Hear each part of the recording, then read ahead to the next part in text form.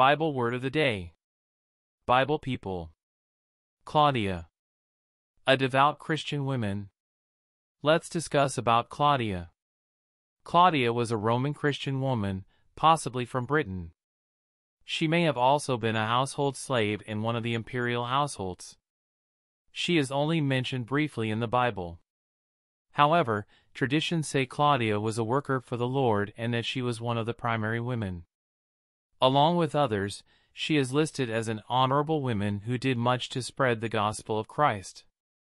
Several Bible scholars claim Claudia was the wife of a man named Pudens and that Linus, a Christian man who became the bishop of Rome, was in fact their son.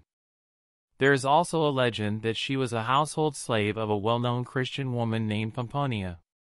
Pomponia was the wife of a man named Aulus Plautius, who was a conqueror of Britain.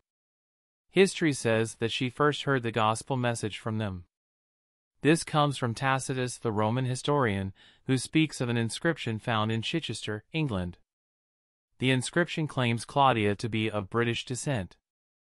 The Bible tells us she was among the devout women who supported and encouraged the Apostle Paul in his ministry. Do your utmost to come before winter.